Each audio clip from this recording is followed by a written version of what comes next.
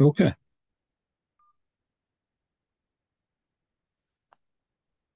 And let me know when you want me to let them in. You can let them in. Thank you. Okay.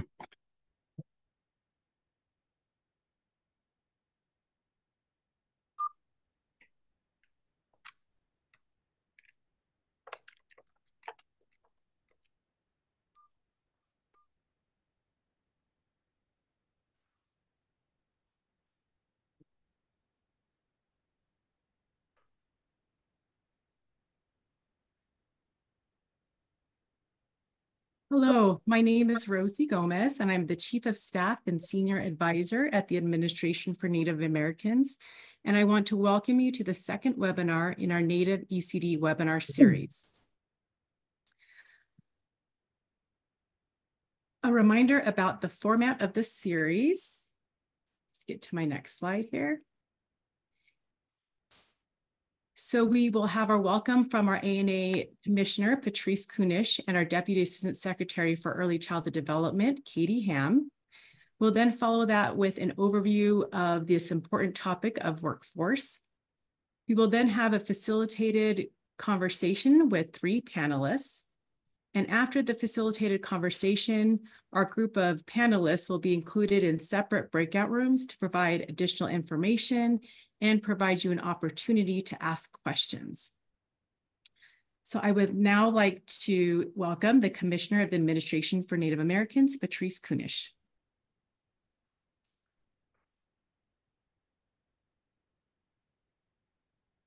Good afternoon, everyone. I'm so sorry. I'm having a bit of a coughing spell here, but let me greet you in the language of my Lakota relatives. Han mitakiapi, shante washte napachiuzapi. Hello, my relatives. I greet you with a warm handshake and heart. I am so pleased that you are here with us today. Many of you returning from our previous webinar. And for those of you joining us for the first time, welcome to our second part of our 4-part webinar series on Native Early Childhood Development. Strategies for supporting the Native Early Childhood Education workforce. I'd like to thank the Office of Early Childhood Development and Deputy Assistant Secretary Katie Ham at ACF for being such good partners with ANA to program this webinar series on Native Early Childhood Development. For those of you who did attend our first session, you know that early childhood development is a critical component of tribal self-determination. Research shows that quality early childhood education tends to lead to long-term social and economic benefits. Children who take part in early childhood education programs are more likely to be successful as teenagers and adults. They also are 25% more likely to graduate high school and 4 times more likely to complete a bachelor's degree, while less likely to face academic problems, including repeating grades or dropping out. And what is more, is that children who learn their native languages during this period of development also show strong attributes of resiliency and problem solving, and the development of durable senses of identity, which are critical for carrying their native culture into the future. So for these reasons, the Administration for Native Americans values the importance of early childhood development in promoting the optimal growth, development, and well-being of both Native children and their families. Through our grant funding and engagements like today, ANA seeks to enhance nurturing early childhood experiences and healthy development during the child's early critical years. But of course, these programs depend on a dedicated, qualified, and committed workforce. A workforce, like all others, needs support for the critically important day-to-day work they do.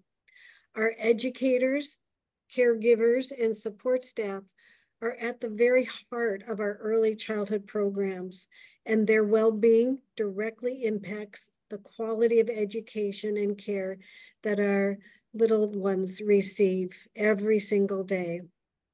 Investing in our workforce is not just about providing them with adequate resources and fair compensation. It's also about creating an environment where they can thrive both professionally and personally.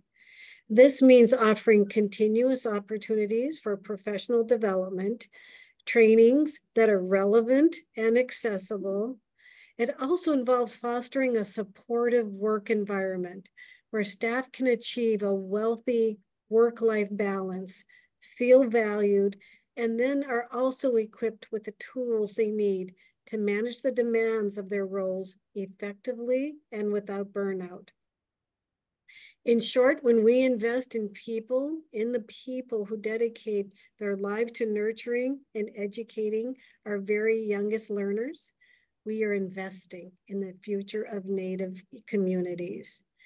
So in today's session, Strategies for Supporting the Native Early Childhood Education Workforce, we'll explore the importance of various retention efforts, ongoing training and education, work-home life balance, compensation and benefits, incentives, and also preventing teacher and staff burnout. You also will learn how building agency and incorporating culturally focused strategies and other best practices can lead to better early childhood educational programs for teachers, staff, parents, and students. Pilamayaye, thank you. I really appreciate you all being here with us today. And now I'll pass it over to Deputy Assistant Secretary Katie Ham for a few remarks. Thank you, Commissioner Knusch, and to the whole group at ANA for your partnership in supporting the urgent needs of the Native early childhood workforce. At the Office of Early Childhood Development, we work closely with more than 520 tribes and tribal organizations across all of the programs that we administer. That includes the Child Care and Development Fund, Head Start, and tribal home visiting. This work would not be possible without the dedicated workforce serving the tribal early childhood community. This workforce is truly the backbone of early childhood education, and ensuring their needs are met is vital to the future of the communities that we serve. Well-being of the Native early childhood workforce is inextricably linked to the well-being of the children and the families that they care for. The health and well-being of educators directly impacts the quality of care and the education that children receive as well. In tribal communities, early childhood education is not only about preparing children for school, it's about preserving the language, the culture, and the traditions. The workforce carries this legacy forward and passes down these traditions to children every day. And despite the critical importance of the work that you all do in the early childhood workforce, the tribal early childhood workforce in particular faces many challenges. Teachers and staff in Native communities carry the compounded impact of historical and present day traumas. Over the last several years, we have heard from tribes through our listening sessions, tribal consultations, and site visits about these challenges, such as low wages, long demanding days, insufficient working conditions, few benefits, and inadequate facilities. Infrastructure challenges make commuting to positions in tribal communities challenging, and there's a housing crisis, leaving few options for affordable housing in or near tribal communities. These obstacles have led to recruitment, retention, and mental health challenges. We at ACF are committed to partnering with tribes to address these challenges. Reflecting on this commitment, we're excited to announce that the Office of Head Start recently released a final rule that reflects our commitment to meeting the needs of the early childhood workforce. These changes will significantly increase compensation for many Head Start staff and integrate better mental health services into Head Start programs more broadly. The strength of our communities lies in our children, and the strength of our children lies in the hands of those who care for them from the very beginning of their lives. We're grateful for the many ways that the early childhood workforce provides care, resources, and compassion to the children and families that they serve. By supporting our early childhood educators, we are ensuring that children are not only prepared for the future, They're also deeply rooted in the culture and traditions that have sustained tribal communities for generations. Centering culture and language in the support and training provided to the workforce is critical in holistically supporting their well-being as well. We look forward to hearing from several tribal communities today about the unique and innovative work they are doing to support the workforce. Thank you all so much for being here. And with that, I will hand it back to Commissioner Knausch. Thank you, Deputy Assistant Secretary Ham. We really appreciate all the support, all your leadership, and everything you do for early childhood. Next, we will welcome Seratha Largie to share her expertise in supporting the early childhood development workforce. Seratha serves as the Assistant Program Director for Navajo Technical University's Early Childhood Multicultural Education Program and is entering her third year in a PhD program at the University of Washington School of Social Work. Her professional experience includes roles as a toddler teacher, a mentor teacher, supervisor, manager of early childhood education, and training research assistant. She has worked extensively with federally funded programs dedicated to early childhood development, providing essential support to children and families and teachers in rural tribal communities. These diverse roles have deepened her commitment to supporting the holistic well-being of teachers from marginalized communities. Welcome, Seratha. Thank you for that introduction. Okay, first I'll start by introducing myself. Yat e Seratha Largie and Shia. Aro ne nishlenigi kia ani nishlido tohane bashichin. Hashishdi dashache kabahe dashanella. Akut ego dene estanen nishlen. Greetings to each and every one of you. My name is Seratha Largie. I'm of the Towering House clan and born for near the water. My maternal grandparents are of the Mud clan and my paternal grandparents are of the Edgewater. I'm a federally enrolled member of the Navajo Nation and I come from the Dina people. I grew up in the rural community of Nashville, New Mexico, and I'm originally from a place called Tayat, a rock that stands tall or a pointed rock. And I now live in Seattle, Washington. As mentioned before, I currently serve as the Early Childhood Multicultural Education Program Director for Navajo Technical University. And I'm also entering the third year of my PhD program at the University of Washington, where I focus my studies on early childhood care systems and interactions between tribal, state, and federal policy structures. I want to start by thanking the Office of Early Childhood Development and Administration of Children and Families for giving me the space and time to share with you some of the work that we are doing at Navajo Technical University to support the Indigenous children and families of our communities through creating intentional support for our direct caregivers. To begin, I want to share a little bit about how I came to this work and also make it known that the multiple layers and aspects of my positionality is what drives my work. It is the teachings of my elders and thinking about the future of our children and our people is what guides my work. My elders have taught me through listening to their prayers and stories that it is not about me and you and the now. I was taught to not only think about the next generation, but to think about the many generations to come. I learned through sitting in ceremonies, being with my grandparents, and watching my nieces and nephews come into this world to take their first breath, that life is sacred, and our children are sacred. Children have the power to make us move and inspire us to be better people. Spending time with my grandparents and helping raise my nieces and nephews led me to be the caretaker for elderly, then a coach counselor for troubled youth in a juvenile facility, and a mental health assistant in a rehabilitation center for troubled youth. In each of these experiences, I was shown how important early childhood is and the significant impact we have as caregivers, the impact that we have on the lives of the children, good and bad. That is what motivates me That is what motivated me to enter the field of early childhood. And I worked as a toddler teacher in early childhood care centers serving predominantly white children and families who could afford quality, quote unquote, quality care services. It was a beautiful experience to see what having resources could do for programming and the innovation that could take place. I left there hopeful and excited, taking a position as a social worker for a tribal Head Start program. I learned quickly that our children became numbers under the federal umbrella, and I had limited to no physical interaction with teachers.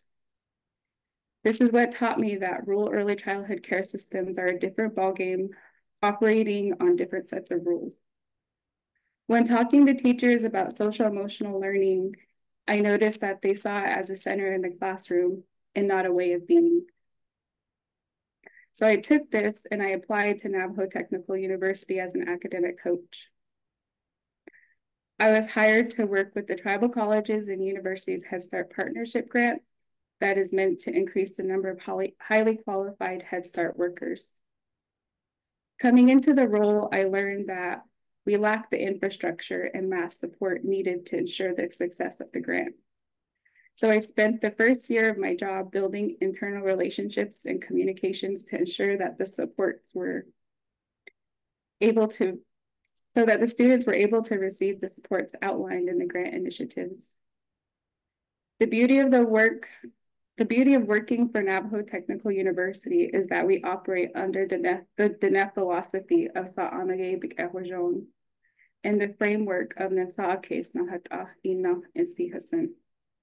This means that we think first from the teachings of our elders and have the ability to develop curriculum on the terms of our people through our internal process of thinking and planning.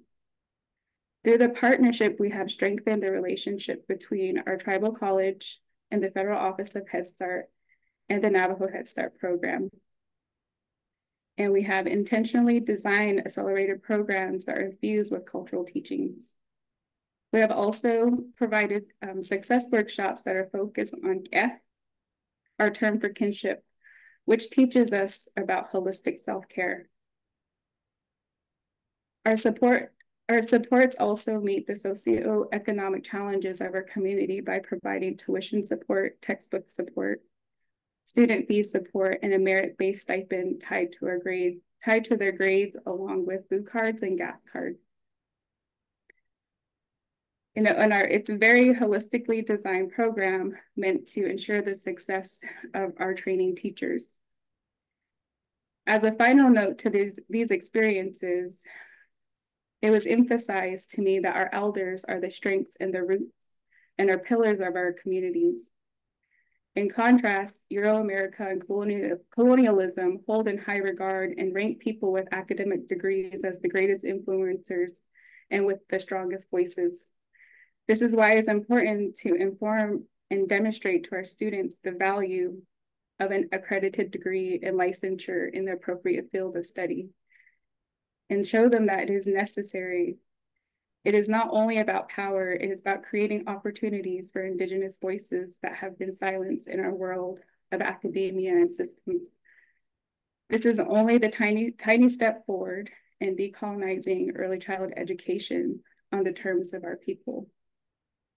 I want to thank you all for listening to me, and I hope to speak with those of you who join our session later on today. And thank you.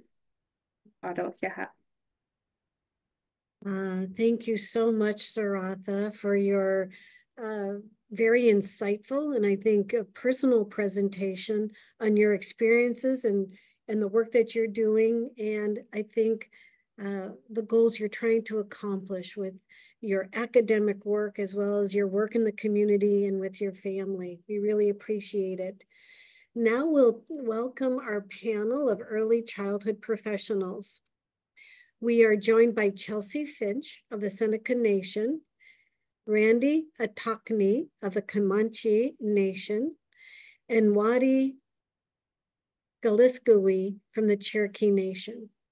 Welcome to everyone. We'd like to give you all a moment to introduce yourselves and briefly share just a few successes or challenges that your early childhood workforce is experiencing.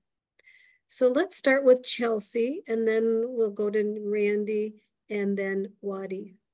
Over to you.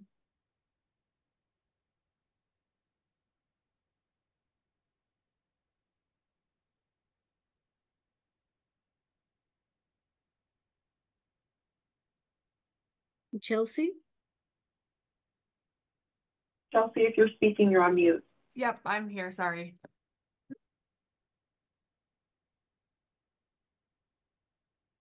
Are you on mute still, Chelce? Nope, can you hear me? It's me, it's Chelce and Liz. Can you hear us? Yes, Yes. we can Okay, hear sorry. you. Thank Hello, you. my name is Chelce Finch. I'm the director at Seneca Arts and Learning Center with the Seneca Nation. I'm an enrolled member of the Seneca Nation Snipe clan. I reside on the territory. I have 3 young boys and a fiance. I've been working with the nation for almost 9 years. In this position, I've been here a little over 2 years. And what was the question that you had asked? Yes, I thought, well, we would first introduce yourself, which you've done, but then briefly share maybe a success or a challenge that your early childhood workforce is experiencing. So I would say kind of a little bit of both. I think after COVID, we are having a hiring crisis. So I think one of the successes from that, we've had quality staff now. We've have the most higher education this building has ever seen. And I believe it's 36 that are currently enrolled into higher education. We have a partnership with Bay Mills Community College, and which provides tuition-free education to early childhood teachers and staff. So I know with COVID, obviously that was, we had that crisis and it was tough times, and to come to the end of it and all the successes that we've seen recently, it's been beneficial. Fantastic. Thank you so much. We look forward to hearing more from you.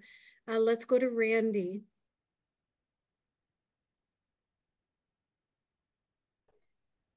Marawaka, Nananya Randi Attocknie, Da Nama Rekwa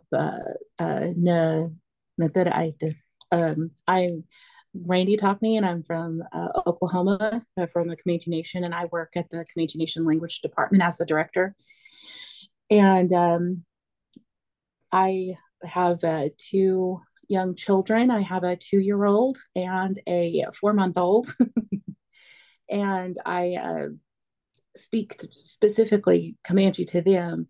And that's one of the things that I feel is very important, just as a person in language, but also a person who grew up in a traditional environment, to where, I may have not had the language from my parents, but my grandparents were very instrumental in trying to preserve our language, from the foundings of our committees and things that have gone on in our tribe before we had our language department. So I'm very proud of my background in that. Also, so with our early childhood department, recently they have opened up a new 5-star facility here in Lawton, Fort Sill area, and they have had many successes along the way. I know that opening that facility had taken a long time coming, especially after COVID, trying to get all of the licensing and all of the specs for the building, but it's like a ground up operation. So we're very proud of that as a nation, that we have that available to our people. And we also have it's a non-state facility that's there on our tribal headquarters, and it's called our Onakani. And that is where we have it's our baby for our little ones. And so we definitely, the push for language in those spaces is very important and vital. And we also have another facility that's a state funded facility in my hometown of Apache where I live. And they have that's where my daughter goes.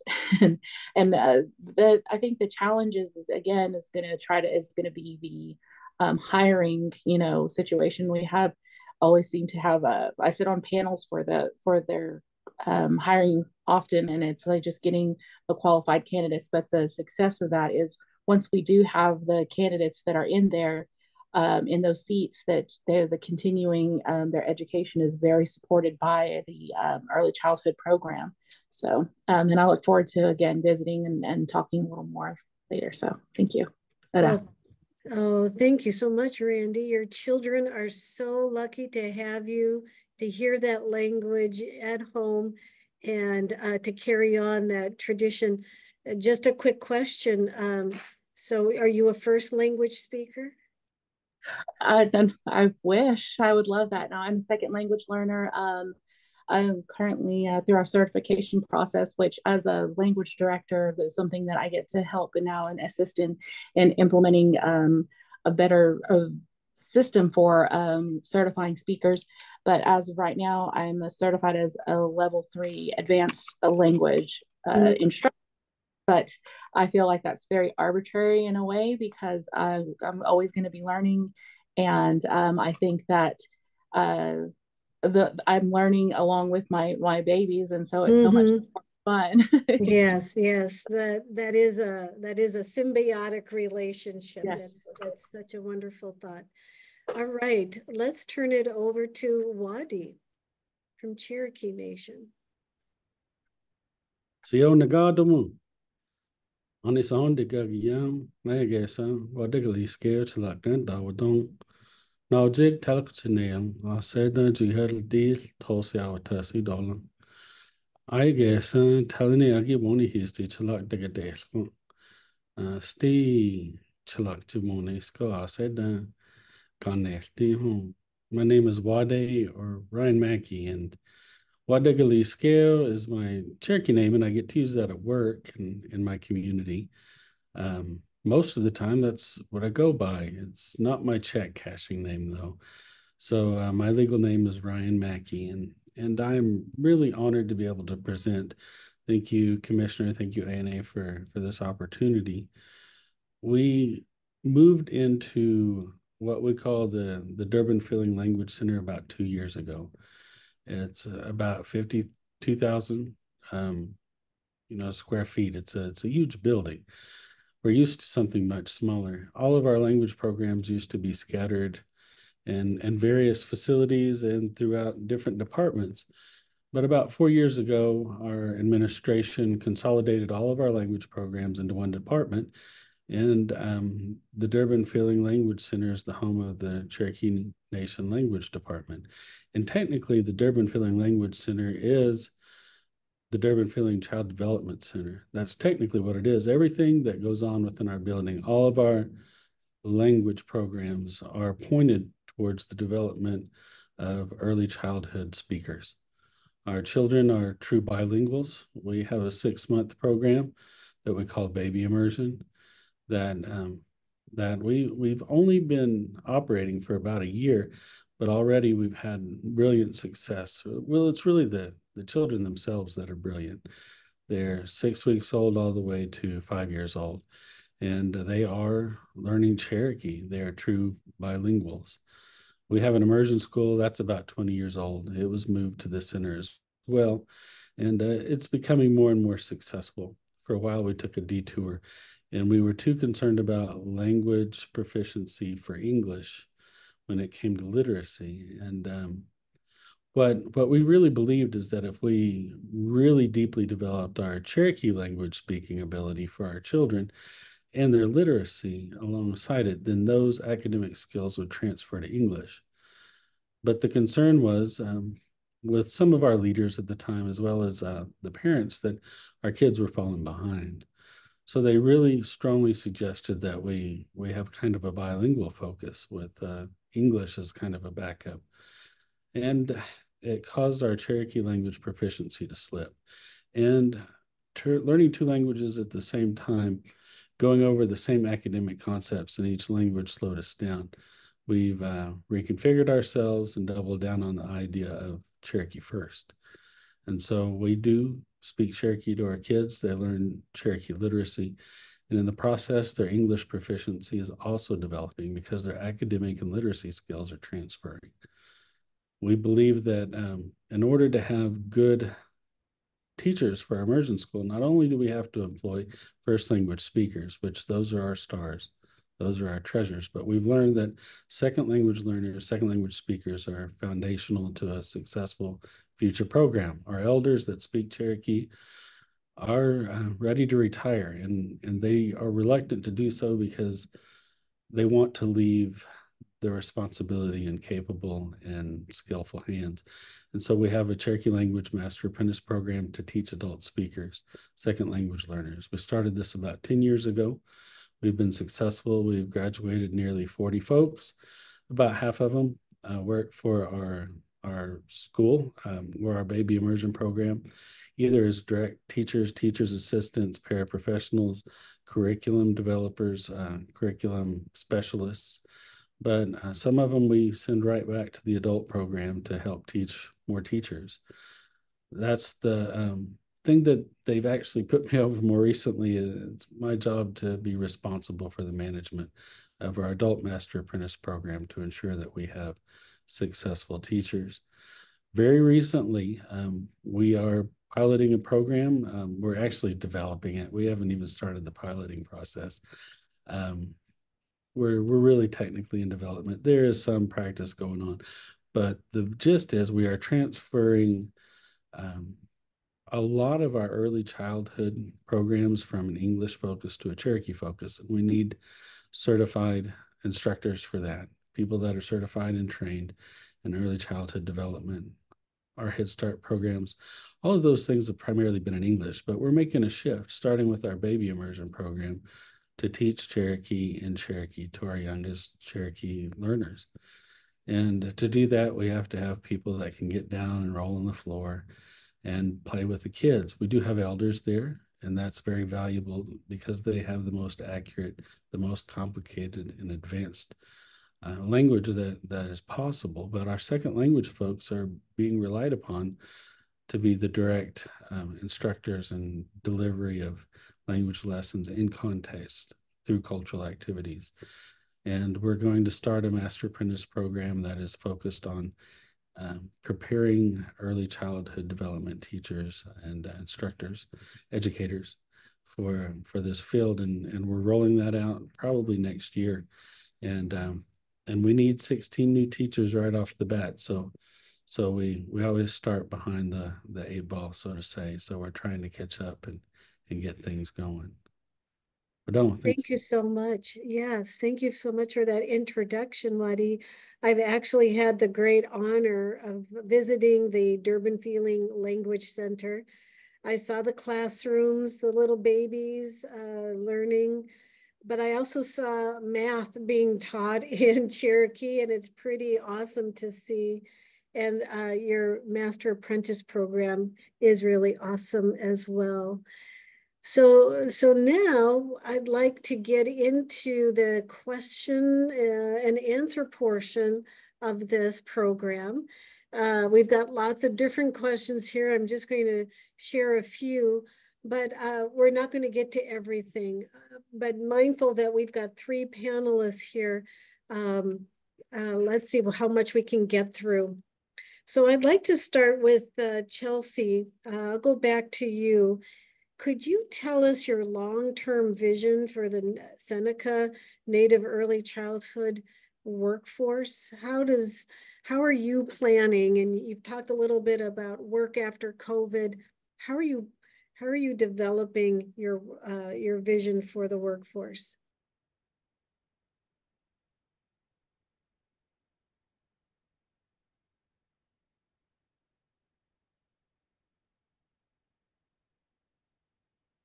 Hello, can you hear me? Yes, now we can. It said something about starting a video, so I wasn't sure. So I would say that having educated staff, not just streamlined degrees, but with culture and language integrated into our current curriculum that we're using right now. I say that would probably be the main one. And I don't know if Liz wants to touch on anything either. Yeah, I think our short-term goal right now in the present is getting our staff to where we need them to be. Chelce had touched a little bit earlier on coming out of COVID and being in that hiring crisis and just needing to open the doors and kind of hiring anyone that was willing to come to work. And then right now we're just getting them up to where we need them to be for quality level. Our future goals would be to, you know, have those educated staff, retain those educated staff and keep them here, but then also find ways to pay them to not just be educated with their degrees, but to learn the language to the point where they can teach it, to learn the culture where they can teach it, incorporate families into the classrooms, and like she said, be able to take our current curriculum. Right now we use the creative curriculum and be able to integrate our culture and language into that, both with the kids. I think those are our future goals. Yeah, and we share a building with our immersion program. So it's getting them involved in working in the classrooms more too. We're part of a tribal early learning initiative, so they have been really helpful too to spend our CCDF funds. So just adding on that. That's fantastic. Over to you, Randi. What strategies have you used for recruiting Native professionals into early childhood development roles? You yourself seem to have come up through ECD, and maybe there's a story of what brought you there, but from now, as a manager, how do you recruit Native professionals, and how can programs like yours ensure that, you know, you're attracting individuals who are as passionate about this work as you are? In all honesty, we have had to grow these individuals from our programming, starting from, as my background originally was in child welfare back when I first began working in tribal government. And then that was a really tough situation and a tough job. And I admire and I give full salute to those who work in that field. And so I transferred into after school programming for youth ages 6 to 18. And that's been now going over a decade, going into 13 years ago that I started with the Nation. And the youth that were in that group and the young children were 6 at the time, you know, bolstering their identity with our focuses on culture and language and spirituality and wellness. So with all of those factors, we have to grow these individuals, and now they're at this right place where they can be they can come into these programs such as the language department and in early childhood. And I think of several successes. But there's one individual, like I knew her since she was 6 years old, and she is going to be going into the teaching field.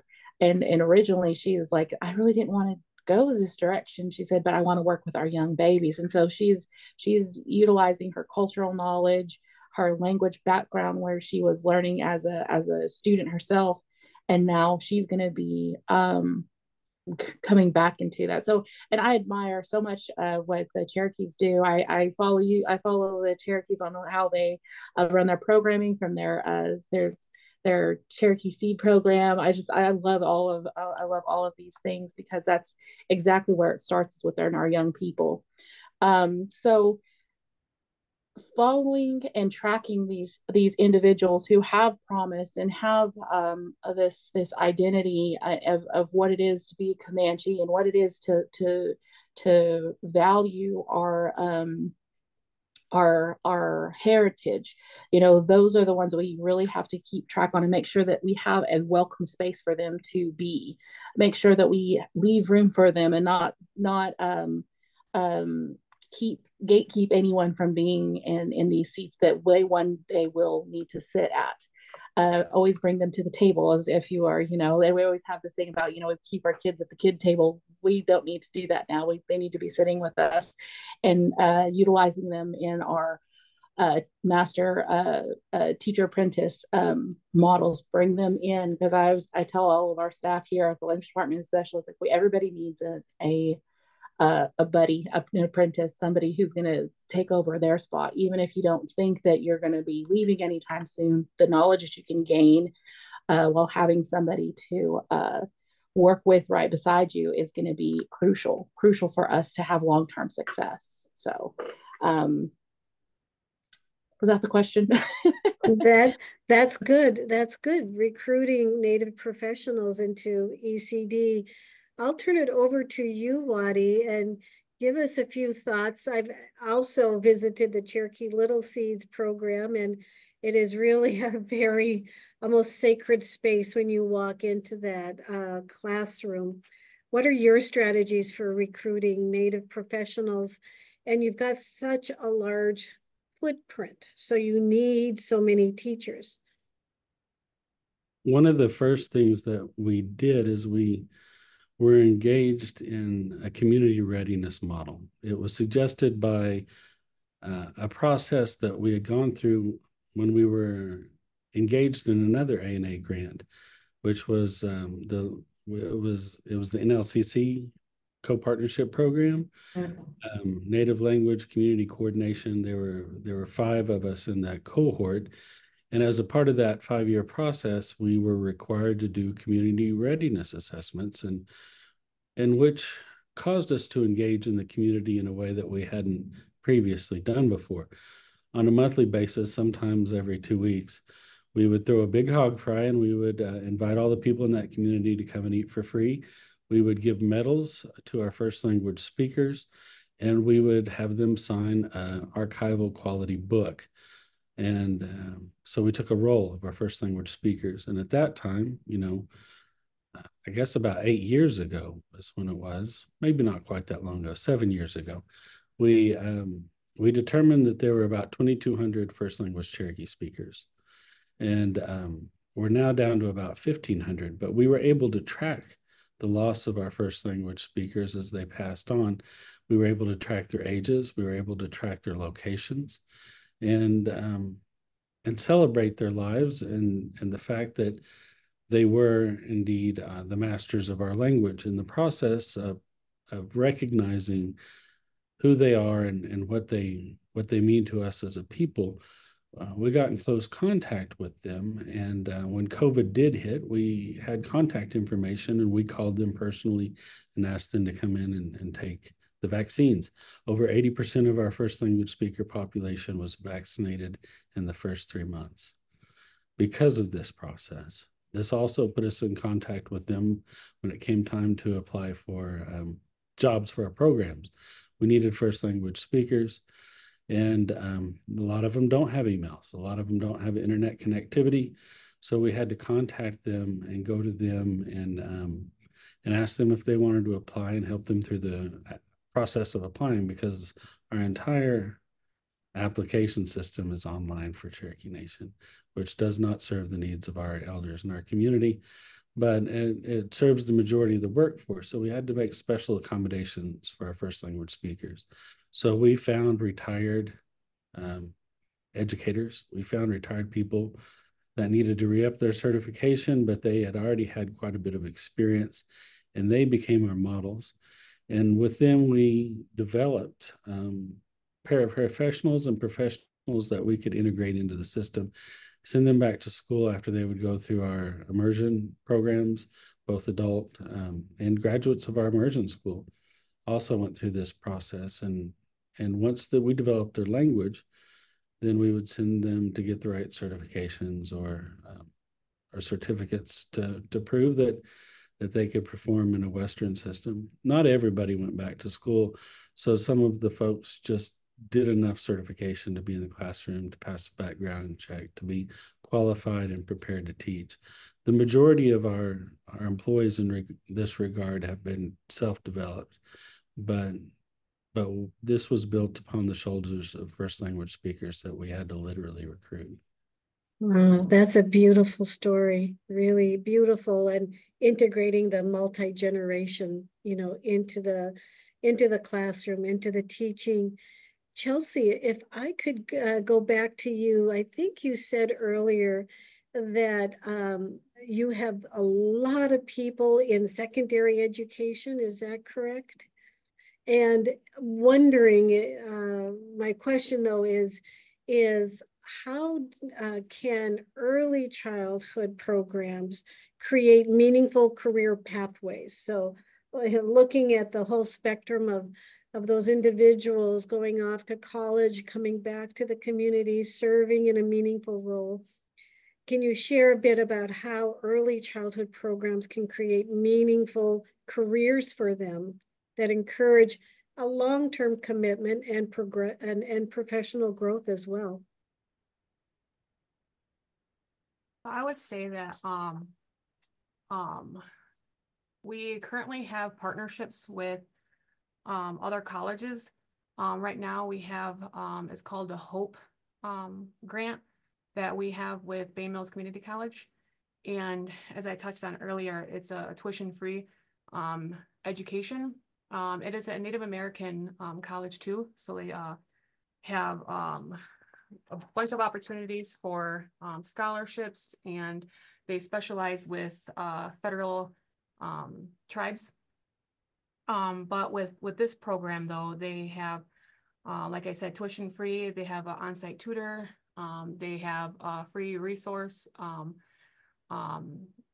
book library right on site. It's a partnership that we have with our other territory too.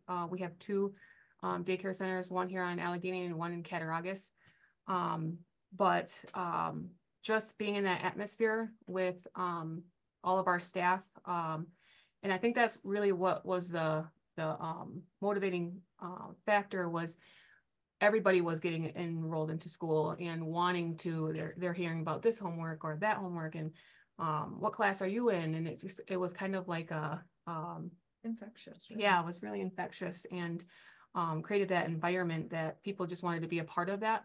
And just to contribute to those meaningful and positive relationships, and being able to know and contribute into the classrooms, and whether that would be with families, parents, the children, coworkers. I think we all learn from each other.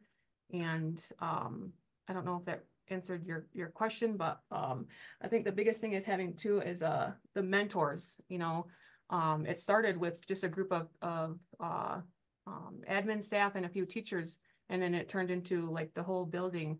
Nice. And now we have community members that are asking, and the Seneca Nation departments, and our HR offices. It's because they don't just do early childhood, they do all sorts of degrees, and they work with federal recognized. Yes, I mean, I'm sure if that answered your question or not. Yeah. But. That's good. That's very good. And I love that idea that it's infectious, that we're going to school, we're going to not just acquire this knowledge and skills, we're going to bring it back. Randi, you mentioned that you have two very young children, and with the field of Native early childhood development and the busyness around all the work that goes into being with children, teaching children, we know that burnout is, part of it's part of the calculation. We just need to know that that we're facing many, many challenges, both ourselves and with our teachers and our staff. And what strategies do you use or have you found to be effective to address teacher, staff burnout and personally as well? And then additionally, maybe how do some of these programs help support an environment that promotes mental health and well-being? Well, thank you for that question. I can speak from the personal experience first, and then I can expound on that. Personally, the setting of boundaries is crucial. I've worked in other fields where, you know, you take the work with you, and it seeps into your personal life to where you can't really differentiate. And, you know, that was something as a young person I learned that was not beneficial to my well-being. And as I've grown into the person that I am today, I know that boundaries are crucial, and to teach those boundaries, even if it's with young children, that's something that they have to learn, but to also stick to those things. And I am guilty of, even right now, you look behind me, I have a rocking chair and you know, a bassinet for for my there you go. So because I do sometimes bring my, you know, not do as I say, not as I do, but I bring my family to these places. But that's also something that is important, that this, even if you are working, it's okay to bring your families and your children to these places, because this is where our language is nurtured, and we nurture our family. So being able to have an administration that is supportive of that is extremely important. Our ECDC staff, they have the capability, if they do have young children, or if they have that they can utilize the child care facilities for those children. I know even within our own department, I say, you know, we're about families, because that's where our language is housed, within our homes. So if we can't bring our own families here, that's not good. We need to be able to have that welcome space for them. And then also knowing that after this day is done, language goes with us at home, but also to know that the stresses of the job shouldn't go home with us. So to avoid burnout, that was one of the things. Have hobbies that you do, even if it is in language, have those hobbies. Have that time set aside to relax with your family and enjoy them. And that to me is always going to be a huge, I'm always going to be a huge proponent of being able to take your language home, but not the stresses of work home. But that's one of the things, even with our staff, with our ECDC, that making sure that they're welcome, that your families are welcome in our workspace, but not to take up too much headspace when we go home. So. You're so right about that. I did a lot of traveling in my early career, and wherever I could, I'd love to bring my daughters with me, because one, I missed them so much, but two, they were exposed to so many tribal communities. It was enriching them as much as, you know, filling a need that I have. So that's really beautiful. And I love that you have a bassinet in your office. I took my daughter and my son with me to Washington, D.C. when we went to our convening. Yes. And it was very important to keep them with me because of the language aspect, but also, you know, the nurturing side of me. You know, that's something that is crucial. So that's what I'm glad that we have an administration that is supportive of that. So. That's beautiful. And you need to have agency to say, this is what I need as well. Perfect. Well, I want to say thank you to all of our panelists for this discussion. I actually have like 14 more questions, but we're just not going to have time to get to them. But I'd love to share you with everybody else on this webinar. So we'll move into our breakout rooms, and each of our panelists will lead a breakout room discussion. We'll move there. You'll be able to choose which room you want to join. And Seratha Largie will be in room 1. Chelce Finch, you're going to be in room 2. Randi Attocknie in room 3. And Wahde, you're in room 4. So please feel free to ask them questions, and we'll join and wrap up in about 15 minutes.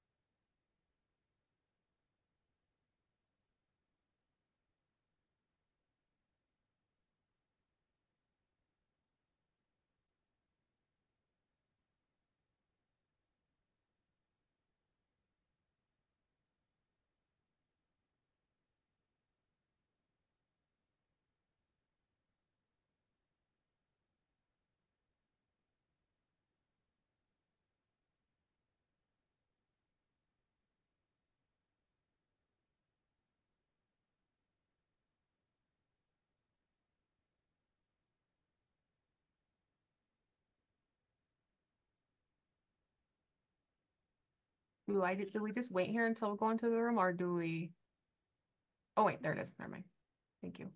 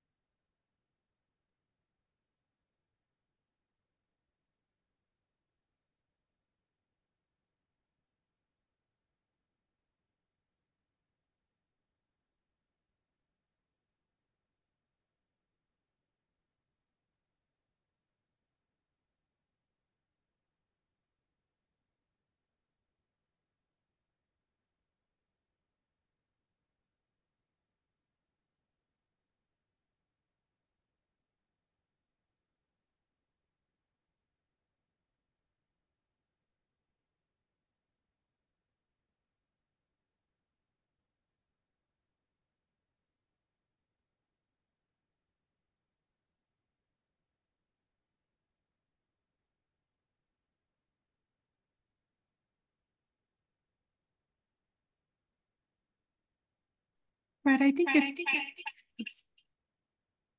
Fred, I think if you can, yeah.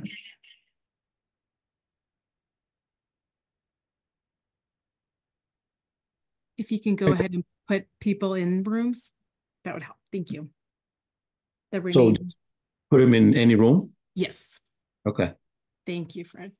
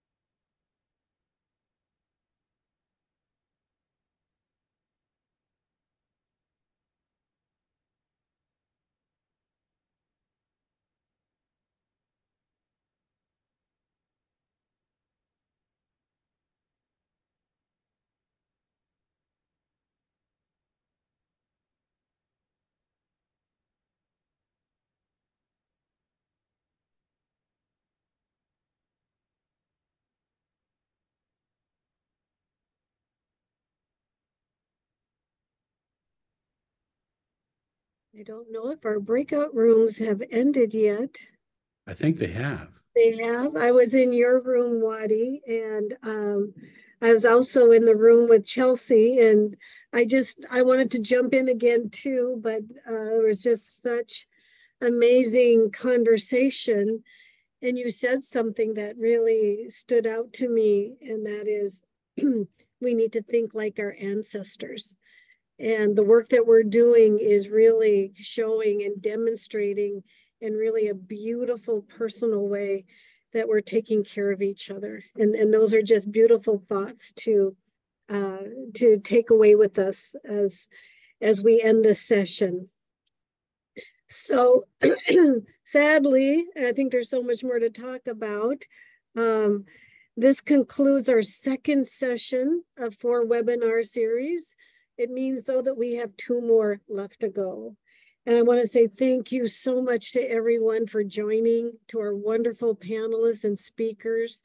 I'd like to remind you that our next session, entitled The Power of Data in Native Early Childhood Development, will be Thursday, October 3rd, again at 3 o'clock Eastern Time. We're really going to be exploring what does that mean, data, and how do we use that data, both like in federal grants, but how does it really show us the impacts of the work that we're doing? We'll explore also the importance of collecting and analyzing the data, and also using it in the context of what we call native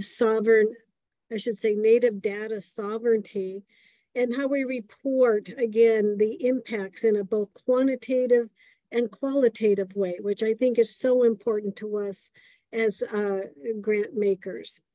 So obviously, all of this is to enhance the effectiveness of your programs and drive really informed decision-making in early childhood education and child care. So with that, I'll just say, good day to all of you. And thank you again for joining us. Please come back. We're going to have some more fantastic discussion for you next time. Bye now.